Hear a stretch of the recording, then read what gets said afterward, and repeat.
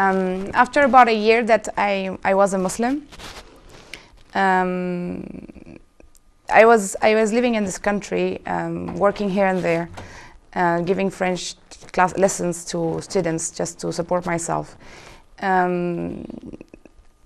One of my uncle's colleague at work, my uncle worked for petroleum company. One of my uncle's colleague approached me and asked me if I wanted to marry him. He's from Qatar. At first, I completely refused because I didn't think I was ready to get married, and I really wanted to know more about the religion before I got married. But I kept on thinking about this person because as I was not Muslim earlier, he used to visit my uncle for work. And I had seen how he wouldn't look at me, although I was a teenager with no hijab, nothing.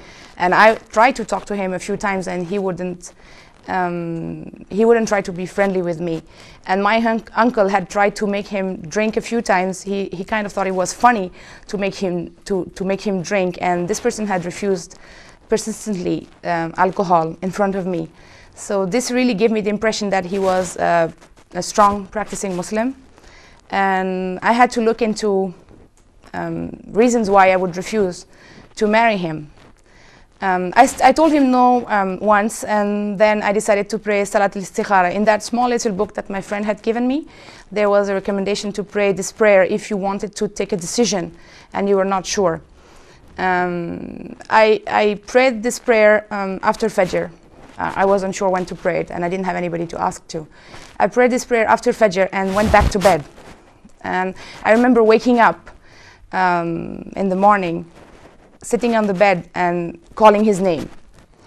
And I had read in my book that if you pray istikhara, there's a chance that the answer to your prayer will come in the form of a dream. So when I woke up the next morning saying his name, I thought, oh well, here you are. You thought that you're going to get an answer straight away from your prayer. This is all your imagination. You are actually not saying his name. And I prayed this 3 times, and 3 times it happened.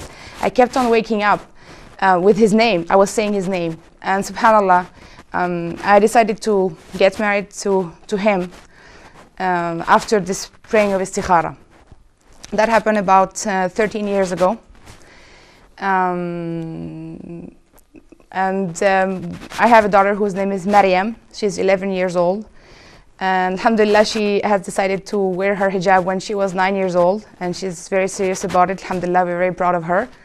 The thing which attracted me to look into Islam was the family relationship and the importance of family and the relationships that maybe I had missed as a kid in my country. They were all there. Everybody was, close to each other, families, and people valued their relatives and valued their children, and children valued their parents, unlike where I was coming from. One of the things which really attracted me to Islam also is the protection of the woman. In my country, you're a female, you're a male, you're equal when it comes to everything, including having to go and fight outside, and there's no respect for women. One of the things which really is very strong in Islam is women are protected. I remember this happened to me quite recently, maybe a year or 2 ago. I got out of gas in my car and I had to stop on the side. Within 3 minutes, I had a young Qatari boy park his car next to mine, and he asked me to stay in the car, and he went and got gas and filled my car, and he left, and I never heard from him again after that. I mean, like, he wanted to protect me so bad, but he didn't want anything else than just the reward of Allah. This is one of the things which is very precious in Islam, that women are protected. If the religion is practiced the proper way, women will be protected. Sometimes people take this a step further, and I think this is one of the misconceptions which happens in the West. This is sometimes reflected as the women are tight and closed down. I guess it sometimes can happen. But if Islam is respected and if Islam is practiced properly, none of this should happen. One more thing which really attracted me is the hijab and the cover. Because where I come from, if you don't have the right body and the right outfit and the right hair and the right style, you may not be respected in many areas of your life. And I didn't think that the way I dressed should impact how people value me. They should value what's inside. If what's inside is good, it doesn't matter how it's wrapped. When you get a gift, what really matters is what is the gift itself, not how it is wrapped. And I thought the hijab gave me an opportunity to be equal with everybody else and to be able to prove to people my goodness, not how I looked. I don't think this is a good way to start relationships or work, or if you are judged by your cover.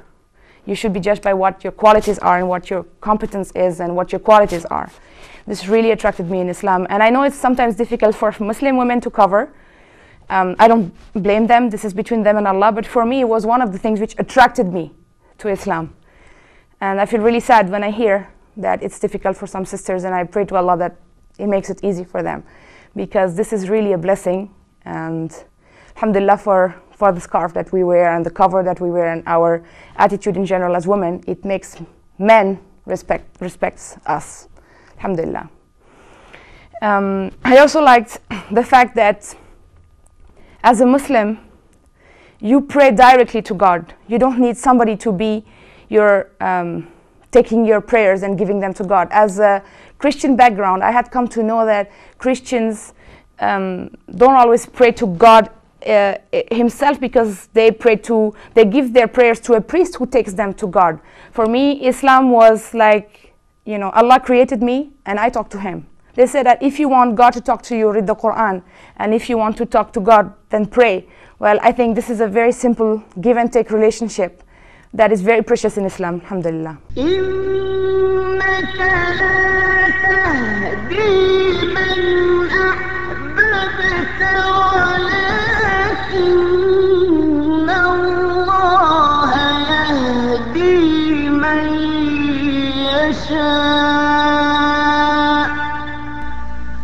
وهو أعلم بالمهتدين